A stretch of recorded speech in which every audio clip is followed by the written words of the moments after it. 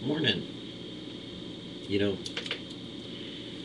every day that I used to go camping, there was always seemed to be a time in the morning when I would go and, oh, I don't know, long before dawn, head towards the horizon and try to find a high point where I could watch and see the first light of the new day come and gradually turn the darkness into possibly red skies or just lightning of the, oh, as far as my eye could see, because the horizon sometimes extended out farther than I knew where it was at.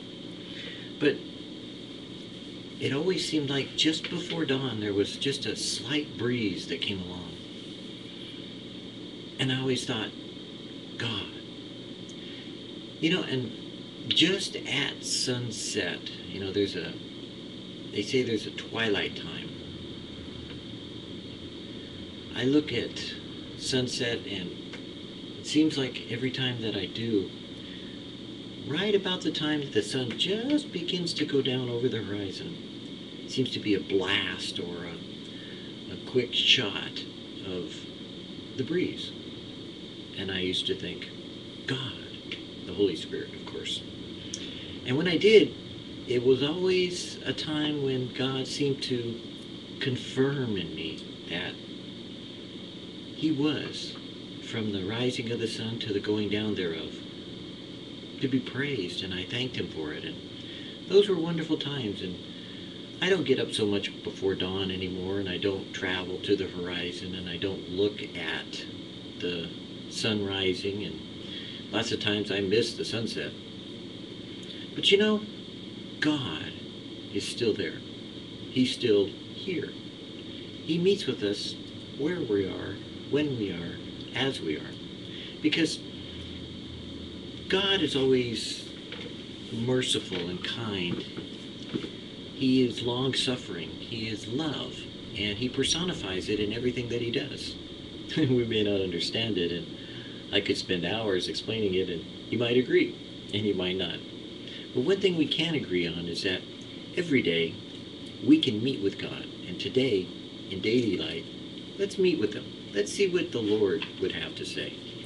Because I know when I looked at the sunrise and I looked at the sunset and I thought about God, I know God was thinking about me because He said so. He arose and came to his father, but when he was great way off, his father saw him and ran and fell on his neck and kissed him. The Lord is merciful and gracious, slow to anger, plenteous in mercy. He will not always chide, neither will He keep His anger forever. He hath not dealt with us after our sins, nor rewarded us according to our iniquities. For as the heaven is high above the earth, so great is His mercy toward them that fear Him. As far as the east is from the west, so far hath He removed our transgressions from us. Like as a father pitieth his children, so the Lord pitieth them that fear Him. You have received the Spirit of adoption, whereby we cry, Abba, Father, Daddy. The Spirit itself bears witness within our spirit that we are the children of God. You who sometimes were far off are made close by the blood of Christ. Now therefore you are no more strangers and foreigners, but fellow citizens with the saints and of the household of God. Cool.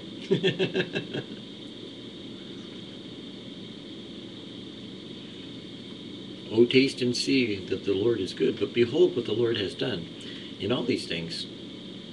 Amazing. Simply amazing. And we think we chose Him. He chose us. Behold, I make all things new. Except a man be born again, he cannot see the kingdom of God. If any man be in Christ, he is a new creature. Old things are passed away. Behold, all things are become new. A new heart also will I give you, and a new spirit will I put within you. And I will take away the stony heart out of your flesh, and I will give you a heart of flesh. Purge out therefore the old leaven, that ye may be a new lump, the new man, which after God is created in righteousness and true holiness. Thou shalt be called by a new name, which the mouth of the Lord shall name.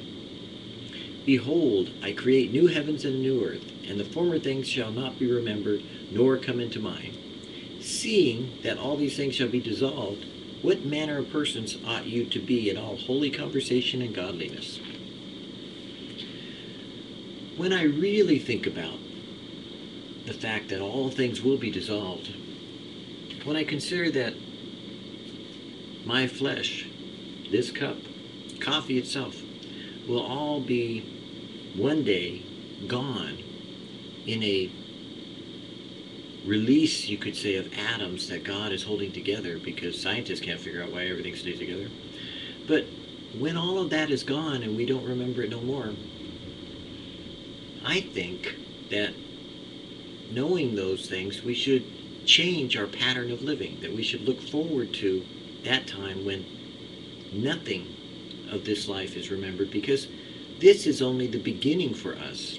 We go on to eternal life. We who are born again haven't been born again just to go sit in heaven on clouds and play silly harps or earn some wings, but rather God has caused us to be seated in heavenly places with Him, meaning that we get to be with God in the universe. We get to be wherever Jesus is, following Him. And it's not just a worship service that goes on for age to age to age to age to age to age, but it's also a learning experience where we get to know God, grow, and become more like God. Today, are you becoming like God? You can. You just started.